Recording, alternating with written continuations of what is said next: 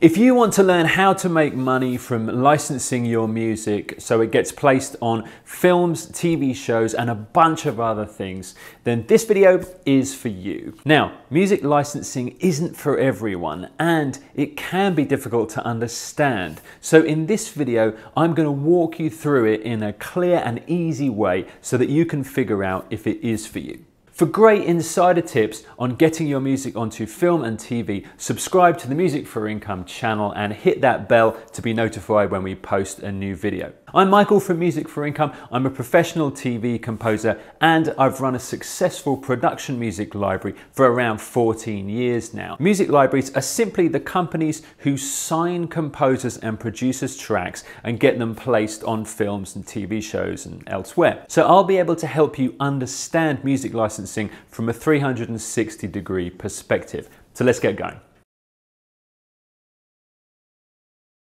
All you need is a decent home studio setup. Can be quite simple. I'm running Logic. Some of you guys will be using Cubase, Ableton, GarageBand, whatever it is. After that, you just need to be comfortable producing up whatever kind of music it is that you make. So what is music licensing? In this video, we'll be talking about licensing your music to production music libraries. Production music means music to go on productions, so films, TV shows, commercials, and such like. Now, this doesn't mean cheesy jingles. We're talking about 2-minute pieces of music across a whole load of genres. Could be anything from rock to hip hop to orchestral. Production music libraries are companies who have this production music in almost every genre you can think of on their websites, where their clients can search all these tracks and find exactly the kind of music they need. So let's say a TV show is looking for music. They'll probably go to one of those music libraries to find the right kind of tracks to use within their program. They'll pay the library to license the track to use on their show, but it's only a license, so the TV show don't own the track, and that's the beauty of it. Your tracks can get licensed over and over in a whole bunch of shows. Now that the TV show has chosen and downloaded its tracks, it's the editor of the show that will chop and edit your music to fit a certain sequence. Maybe it's a rock track under some bikers on a food road trip, maybe it's a hip hop track under an interview with a rapper, or maybe it's a film music type orchestral track under some amazing scenic documentary footage.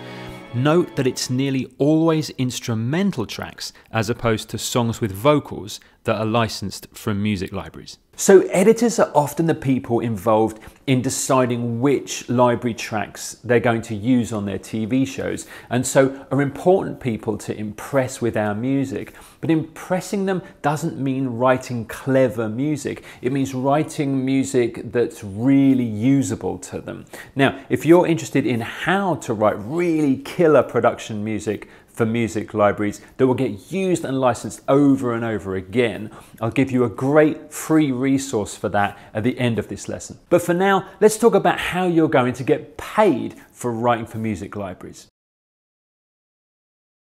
When a music library is interested in including one or more of your tracks within its catalogue, it'll usually pay you up front in one of two ways. They'll either give you a one-off payment, typically $150 to $500 per track, but this can vary quite a bit, or they'll split any income with you as it comes to them from licensing that track to a client. On top of this, you'll get royalties as well. Once a music library want to work with you, you'll qualify to join your country's royalty organization. Once you've done this, your royalty organization will work with the music libraries and the TV shows directly to track, collect, and pay you your royalties automatically. You don't have to do anything. You get royalties when any program with your music on is broadcast, and that includes every time the show is repeated or shown in other countries. So you end up getting paid over and over for every used track. How much can you expect to receive in terms of royalty income? Well, there are a few factors involved in that. The amounts that you'll receive here are often calculated in per minute chunks, so the longer your track is used for in the show, the more money you'll receive. Royalty rates for bigger, more popular channels and networks are higher than those for smaller ones. The time of day that the program containing your music is shown can also affect the royalty rate, with primetime hours often paying you more than if the show airs outside of these hours. As an example, let's use my home country of England. So let's say that your music finds its way onto a program that airs on BBC One, which is one of the main channels out there. And it airs during prime time, which is considered 6 p.m. to 11 p.m. in this case. So the total per minute rate generated in this case is around $110 per minute of music used. Now, if you're on one of the smaller channels over there, let's say Bloomberg, the prime time per minute rate would be around $20. But don't forget that you could be writing one track that goes out on multiple programs in different countries, and those are all then repeated, and each of those events will trigger you more royalty income. So can you see why I was saying that music licensing can be a very lucrative business? Library music is not a get-rich-quick scheme. But if you are looking for a get-rich-quick scheme, I can tell you you're going to get overtaken by the people who decide to do this. See, what you want to do is find a group of quality music libraries. It doesn't have to be very many, and supply them with as good a music as you possibly can.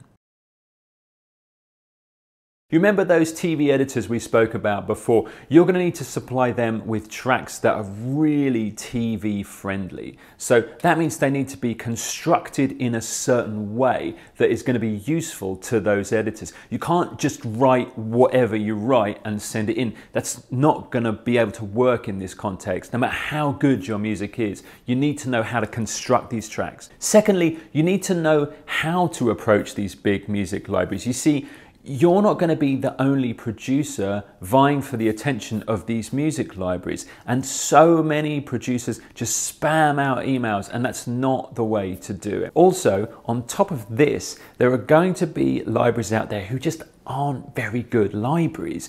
How do you know who they are? You see, if you choose to send your music to a library that isn't actually very good or very well connected, it doesn't matter how much time and effort you put in and how good your music is.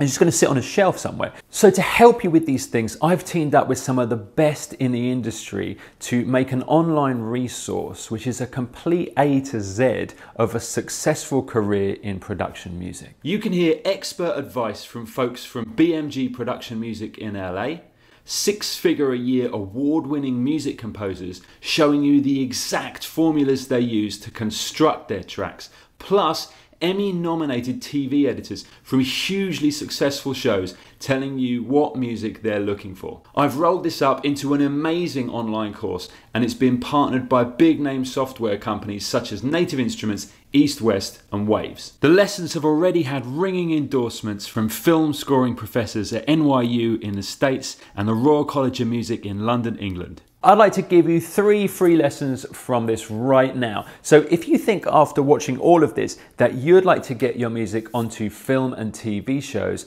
then click on the link in the description below and we'll talk about how to get your music from wherever it is now into really irresistible production music for film and TV. And all of this, of course, you can do from your home studio. Also, for more resources, check out the production music playlist here on the Music for Income YouTube channel. And don't forget to like and subscribe if you've enjoyed this video, and share it with your friends too. Catch you next time.